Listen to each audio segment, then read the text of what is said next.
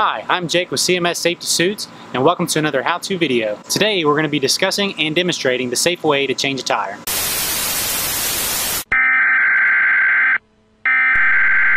We interrupt our program to bring you this important message.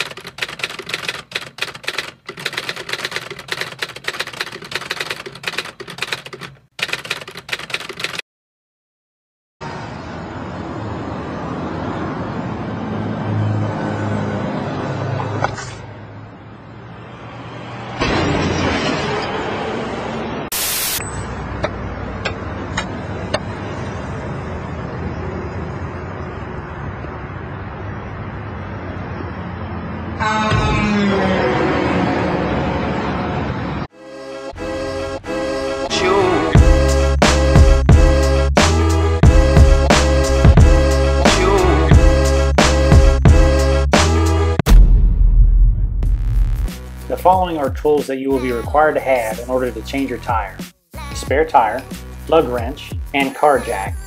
You will want to ensure that you pull over in a safe location. Be sure to place the vehicle in park for an automatic transmission and in reverse for a manual transmission. If you absolutely have to pull over onto the shoulder, you will want to place cones, reflective triangles, or any other warning sign behind the vehicle to warn passing motorists.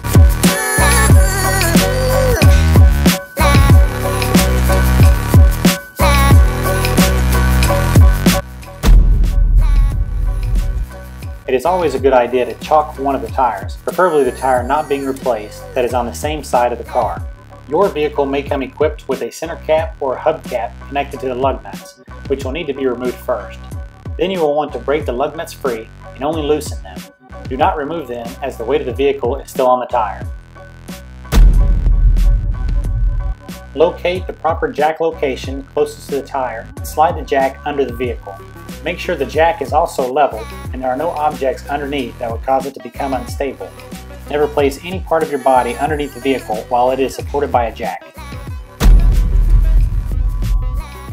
Once the tire is off the ground, proceed to remove all the lug nuts.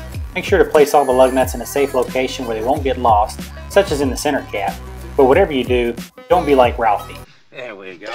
Oh, for one brief moment, I saw all the bolts silhouetted against the lights of the traffic, and then they were gone. Oh, fudge.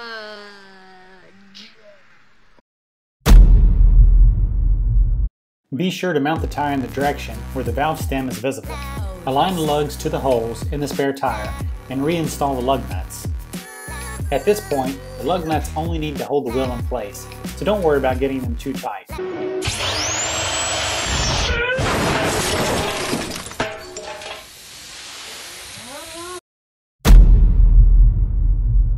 Reconnect the lug wrench to the jack and slowly lower the vehicle until the tire touches the ground and the jack can be removed. For 5 lugs, the tightening sequence forms the shape of a star to ensure the spare is seated properly against the rotor. That's it for this how-to video. Feel free to comment below or let us know if you have any questions, and don't forget to click like if you like the video. That's all, folks.